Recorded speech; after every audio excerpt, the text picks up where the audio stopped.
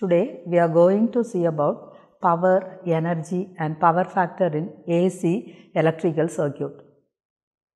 See, power. What is power? Power means it is a rate of energy consumed in an electrical circuit. See, the unit of power is watts. Formula for power in AC circuit is P is equal to VI cos theta. There are three different powers in AC circuit. First one is real power, next one is reactive power and the last one is apparent power. Real power means it is the power that is used to do work on the load. The unit of real power is Vrms Irms into cos theta. See here, the RMS refers the root mean square value. That means, see, in electrical circuit, the electrical components are continuously varying components. It is not a stable one. It varies with respect to time. Figure shows the electrical components diagram. See, at time t is equal to 0, its value, it may be voltage or current, its value is 0. At time t is equal to b, its value is maximum. That is, it reaches its maximum value. That value is called peak value. At time t is equal to c, it will be 0. And again it increases negatively and so on. So, we cannot take any particular point as a voltage or current value. So, we go for the RMS value. So, we can easily find the RMS value from the peak value. Vrms or Irms is equal to 0.707 into V peak or I peak. Peak value is the maximum value of an electrical quantity during one complete cycle. The unit of real power is kilowatts. Next one is reactive power. There are three types of loads in electrical circuit, which are the resistive load, the inductive load and the capacitive load. The capacitive loads are always generates the reactive power, and the inductive loads are always consume the reactive power. The resultant of these two power dissipates on the reactive load, that gives the reactive power. Okay. The inductive and capacitive loads are always called reactive loads. The power from that is called the reactive power.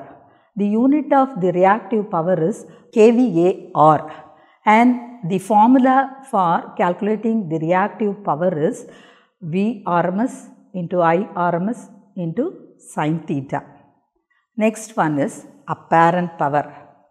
The combination of these two power gives the apparent power. The unit of the apparent power is kVA. See, next one is the power triangle. It is a combination of the real power, reactive power and apparent power. It is a right angle triangle which is having the real power and reactive power are taken as the adjacent side and opposite side of this triangle. The hypotenuse shows the apparent power of the circuit. Next is the energy of the circuit. Energy means the product of the power into time. Its unit is kilowatt hour. Normally, the power is measured by an energy meter. The circuit diagram to measure the energy of a circuit is shown in figure. Power in RLC series circuit. Series circuit means the resistance, inductance and capacitance are connected in series. Here, we know in series circuit, the current through the circuit is always same, but the voltage across each element is different. So, we can calculate the voltage V1 that is the voltage across the resistor, and V2 be the voltage across the inductor, and V3 be the voltage across the capacitor. See, we know the formula for finding the power on a circuit, that is P is equal to VI cos theta. V be the voltage and I be the current through the circuit, and cos theta be the power factor of the circuit. Now, we are going to find the power factor of the circuit. Cos theta is equal to R by Z. Z is equal to root of R square plus XL difference XC. Here, the XL be the inductive reactance and XC be the capacitive reactant. Suppose in a circuit, if XC is greater than XL, then the circuit is having a power factor of leading power factor. Suppose if XL is a greater value, the circuit is called inductive circuit. That means the power factor is lagging power factor. Then now we find the XL value. XL is equal to 2 pi f into L. We know the L value, then we can easily find the XL. Next, find the XC, that is equal to 1 by 2 pi f into C. From C, we can easily calculate the XC. Then Z we can easily calculate. Next is power. Power is equal to VI cos theta. From cos theta, current and voltage, we can calculate the power value.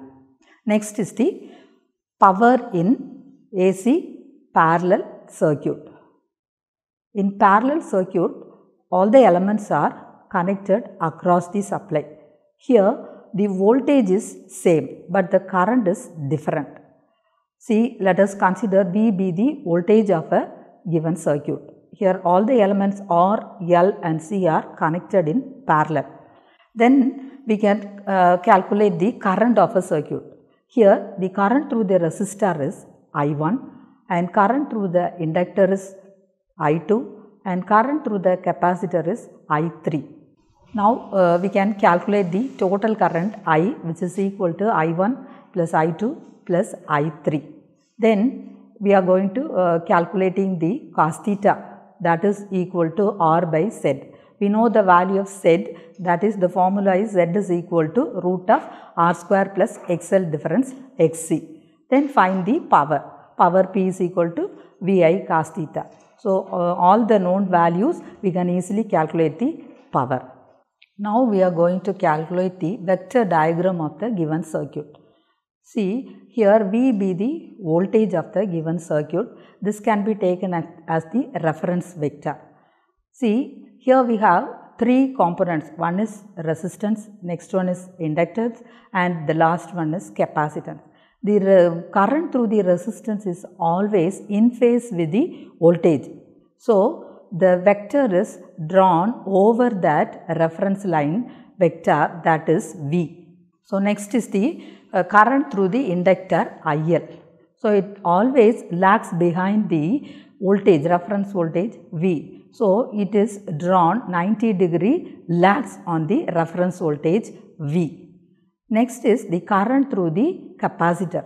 It always leads the reference voltage by an angle of 90-degree. So, it is away from the inductor current, opposite direction of the inductive current.